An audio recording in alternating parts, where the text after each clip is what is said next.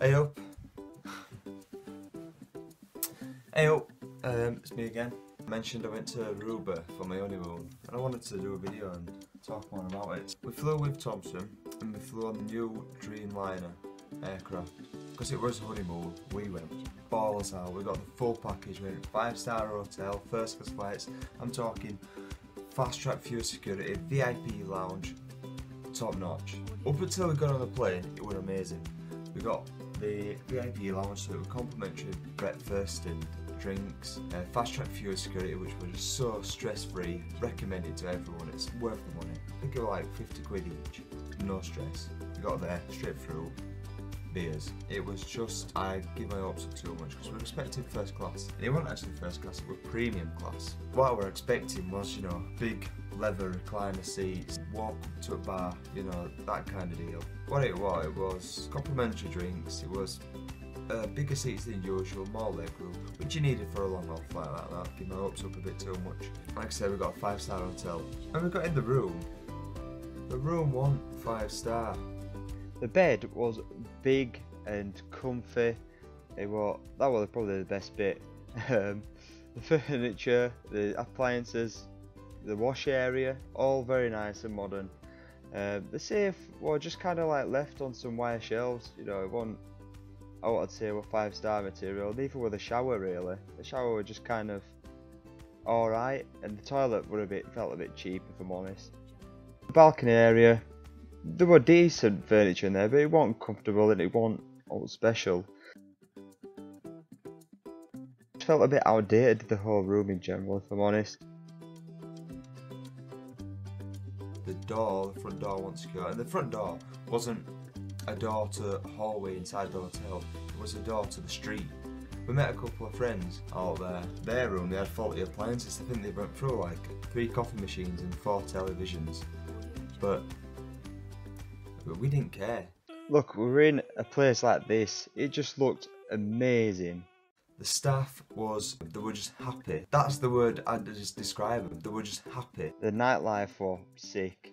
It really was. And the bars, they sell a lot of food, including pizzas at a bar. And these pizzas, they weren't frozen pizzas, they put in a microwave.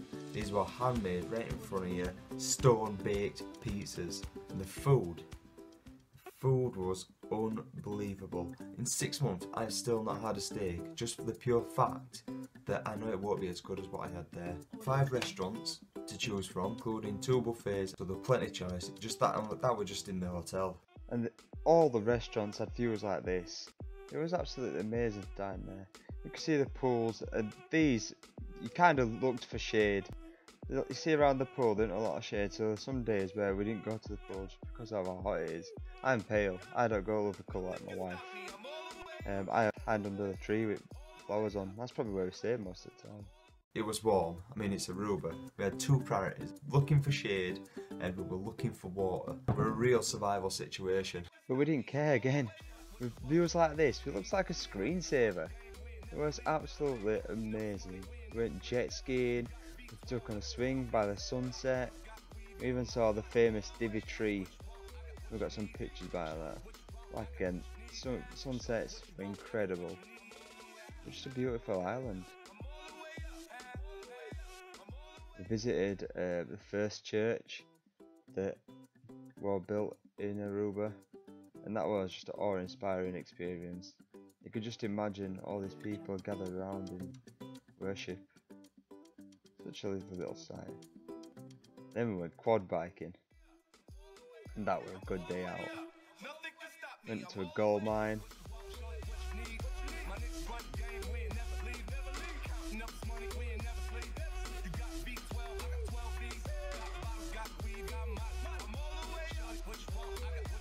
The next stop were at a natural pool, and that was great.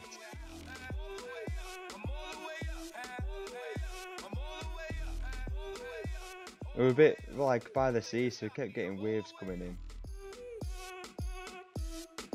This shot there, you could just see my wife get absolutely drunk.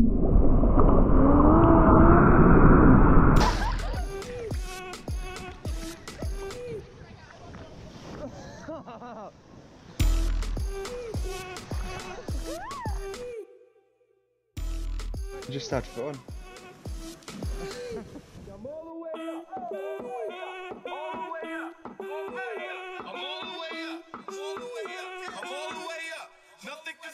I'm all the way up. All my niggas with belly coops and Rolexes. Kick the bitch out the room and gave her no breakfast. Had to stand the Jews, these bitches so reckless. Keep my hoes on cruise, I'm talking shorty in the sound, showing off for new things. Couldn't take it all, so I gave her change. She called me top shot, said yeah, I keep a few chains. Choppy on sound, yeah, I got a few rings. Another day we went on a catamaran and we went snorkeling, and that was really good because we got to swim down to, I think it was 40. We didn't swim down, but we were swimming 40-foot deep waters. A sunken World War II battleship, and there were just fishes everywhere, swimming in a school of fish. What an unreal experience. Definitely recommend it if you were going to Aruba, go snorkeling.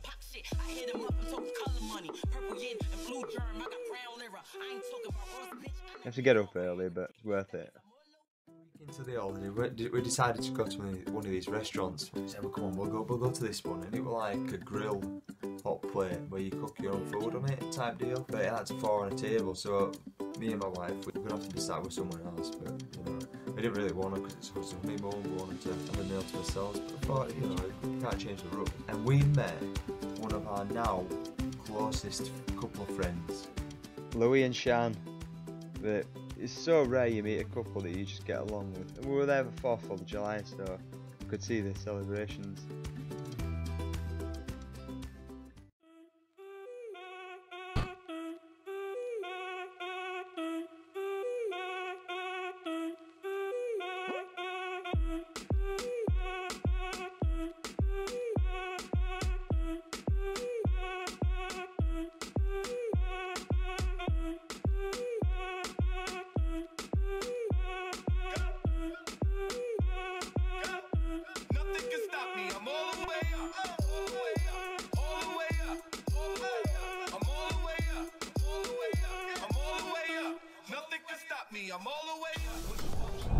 And then I'm gonna have to pause it here because I'd take off, realise I'm not rotating enough, and then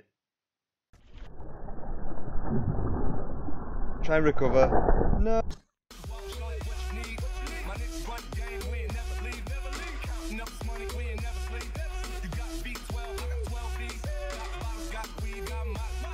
And then the guy in the back, I don't know if you can see him, in the middle of water. He had a little puppy and he was teaching it to swim. It's so cute.